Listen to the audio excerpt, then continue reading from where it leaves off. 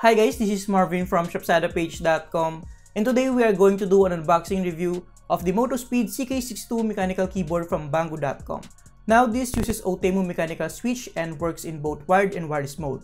As usual, we're going to talk about everything you need to know about this keyboard. With that said, let's get into it.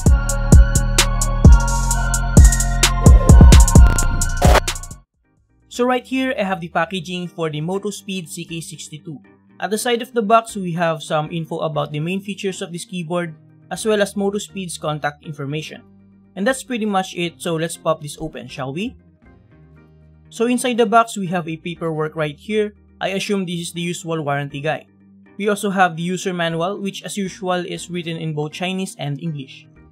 Next, we have the cable, which fortunately is a USB Type-C cable. However, it is not gold-plated and not braided, but at least it has a built-in Velcro strap right here. As you can see, the keyboard is well protected by these foam paddings.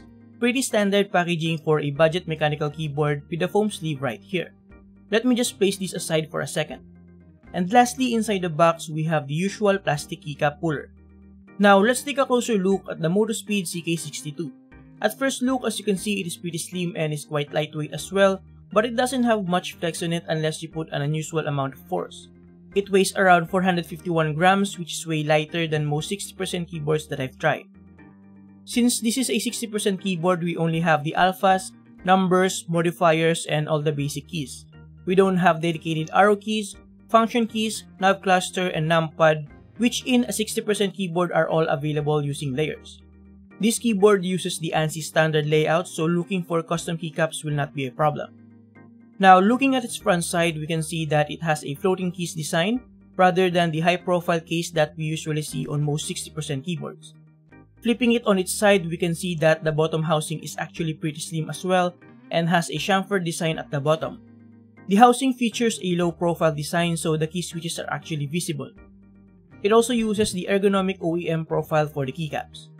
Now, at the back, we have the USB Type-C port that is weirdly placed at the center, so looking for a custom case for this will be quite challenging.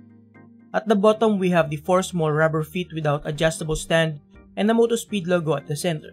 We also have the usual technical information right here, and of course, the on and off switch for the Bluetooth connectivity. Going back in front with regards to the fonts used, it uses the similar typeface that we typically see on most budget keyboards, with just different legends for the layers, lighting modes, and whatnot.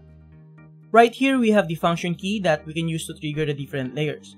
This keyboard actually has 4 different layers that can be activated up here using the keys 1 to 4, with a rather unusual and, to be honest, unfortunate layer implementation. We'll talk more in depth about that later. So the first layer is the function keys here up top, and then the second layer is the nav cluster right here. The third layer is the arrow keys here at the bottom, and the fourth and last layer is the arrow keys here at the WASD keys. With regards to other important keys, right here we have the mode key for switching between wired and wireless mode. We also have the reset key here using the escape button to reset the keyboard to factory settings. Right here we have the keys for Bluetooth connectivity. You can actually connect this keyboard up to 3 devices. We also have the lighting mode keys here and the recording key here for custom lighting modes. And that's pretty much it with regards to the layout and legends. Overall, the design of the Motospeed CK62 is pretty good. It even has the silver aluminum backplate that for sure will help bounce that LED illumination. I also like its slim profile, and this white version really looks clean. Now, before we move on, let me pop the specifications on the screen so that you can check it out. Now, let's discuss the different features and functions of this keyboard. So like I said, this keyboard works in both wired and wireless mode. And to change between them, you just have to press FN plus tab for a few seconds until the caps lock starts flashing and turns into color green. This means we are currently working in wired mode. Press FN plus tab again to change to wireless mode, indicated by color blue on the caps lock. Now, to connect your device via Bluetooth mode, you just have to press FN plus any keys between E, R, and T, and then press FN plus Q for a few seconds to start pairing mode. The caps lock will start flashing, which will indicate that the keyboard is now ready to pair. Once you're able to pair the keyboard to multiple devices, you can simply swap between them by pressing FN plus the corresponding keys between E, R, and T. Other key combinations are the usual FN plus escape to reset the keyboard and FN plus Windows key to lock the Windows key and prevent start menu from popping. Now, let's discuss the different lighting modes of the Motospeed CK62. To change lighting modes, you just have to press FN plus menu key and then press FN plus control key to change colors. The Motospeed CK62 actually has a whopping 19 different lighting modes, so we'll just breeze through them here.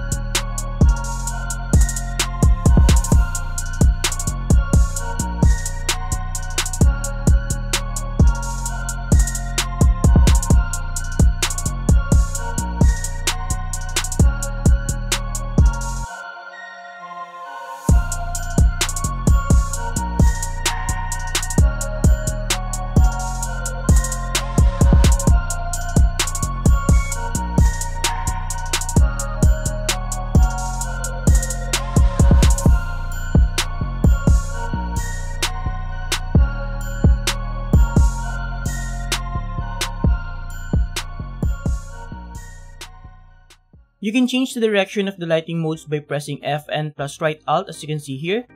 And then you can also change the color by pressing FN plus right control in 8 different solid colors. You can also adjust the brightness by pressing FN plus I and FN plus U. The caps lock will flash indicating that you're on the maximum or minimum setting. You can also adjust the speed by pressing FN plus P and FN plus O. Again, the caps lock will flash when maximum or minimum settings has been reached. And lastly, you can also set up your own custom lighting modes by pressing FN plus any of the keys between 5 to 0. Press 1 and then press the / to start recording. This will be indicated by the caps lock flashing, after which you can start pressing the keys that you want and create your own custom lighting. Once you're done, simply press FN plus / to finish recording. Now you can easily access your custom lighting by pressing the key combination anytime you want. Now, here's how bright the LEDs are when all the lightings on this room is turned off. As you can see, it is pretty bright. Removing the keycaps, we can see that the LEDs are surface mounted into the board, but the switches have holes in it for the illumination to pass through properly. The LEDs used for this board features a true RGB color reproduction that can produce up to 16.8 million colors, and that results to smooth transition between colors and animations.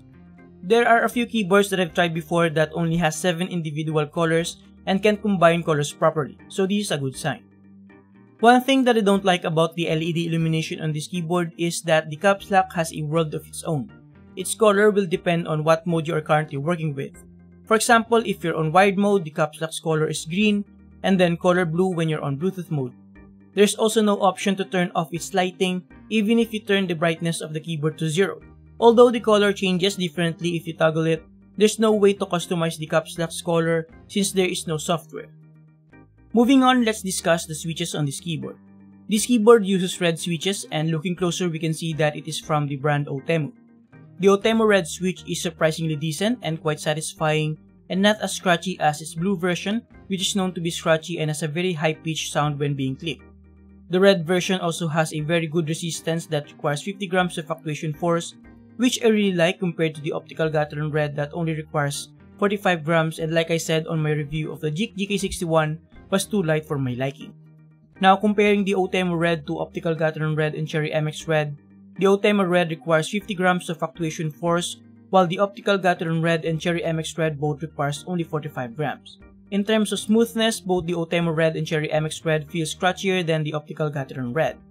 Having tested these, I feel like the best switch for my personal preference is the Gateron Black, since it requires 50 grams of actuation force like this Outemu red but with a much smoother travel. With regards to the keycaps, this one uses double-shot ABS keycaps, which means there is a separate translucent plastic injected inside it for the legends and for the illumination to pass through. It doesn't span across the keycaps though, but it's really not an issue since the legend is only on top. Some keyboard has the injection spans across to help with the overall thickness of the keycaps, but it is not crucial for its intended purpose. With regards to the stabilizers, it doesn't have any factory lube and sometimes it comes off along with the keycap. Other than that, it doesn't have much throttle to it and it's perfectly fine without an annoying high-pitched sound when being tapped, although you'll definitely feel some wobble. Now as usual, here are some typing tests so that you can have an idea how the Outemu red switches sound in comparison with my other compact keyboards.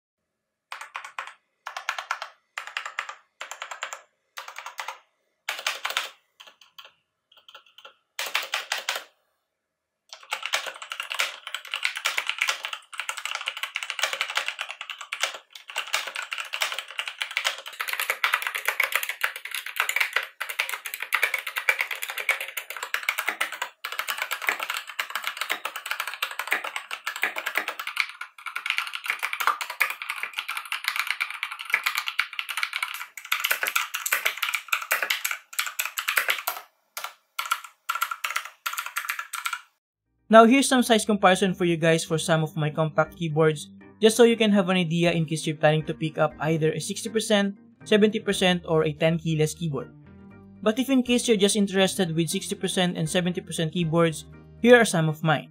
We have the Geek GK61, the Unpro 2, the Royal Kludge RK61, and the new Royal Kludge RK71 right here.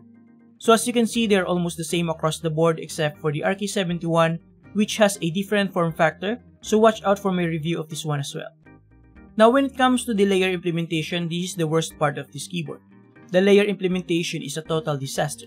Good thing there's a workaround for it, which I will show you later. Most 60% keyboards that I've tried use the FN key to toggle different layers just by pressing a combination of two keys.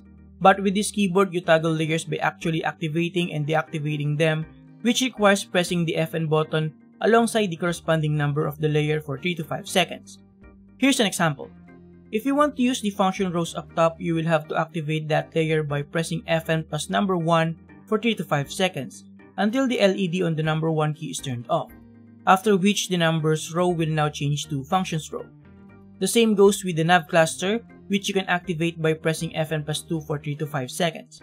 For the arrow keys, which I think is the most important layer, you need to press FN plus 3. And lastly, FN plus 4 to switch WASD to arrow keys. This means every time you need those valuable keys, you have to press a combination of keys for 3 to 5 seconds, which I think is not very efficient. Not to mention you have to memorize the corresponding number for each layer. Also, it doesn't help the fact that this keyboard doesn't have any software to possibly fix this issue. With that said, thankfully there is a workaround for this using a software called AutoHotkey. Basically, you will use the caps lock button to toggle the different layers just by pressing a simple combination, much like other 60% keyboards normally does. Here's how to do it. First, you need to download the AutoHotkey software. Next, copy and paste the script on a notepad. I'll put a link on the description below for the script. Rename it and save it as .ahk. And then to run it, just simply double click it. You also have to add it to your startup program so you won't have to double click it every time your computer starts. Now with regards to the script, this line will make the caps lock status to always turned off.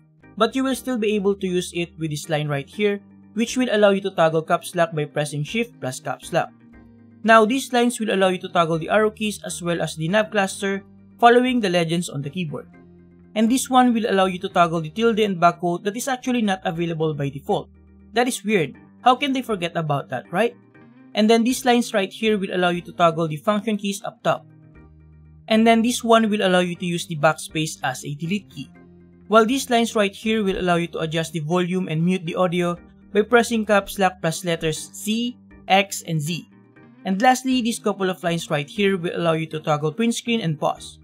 Now what's good about this is that you can actually customize this keyboard further using this script.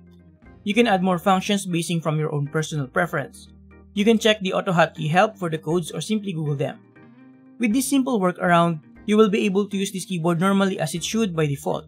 So if you've already bought this and it's driving you crazy, then I hope this workaround will help you.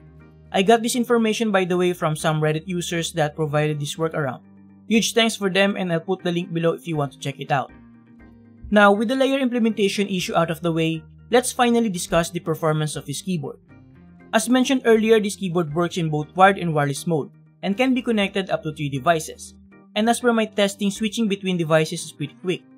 In terms of range, even if this keyboard only uses Bluetooth 3.0, which technically has a shorter range than 4.0, it is pretty substantial. I was able to use this keyboard as far as I can until I can't read the text on my monitor anymore. It has a transmission range of up to 10 meters. With regards to latency, as per my testing, there's no difference between wired and wireless mode.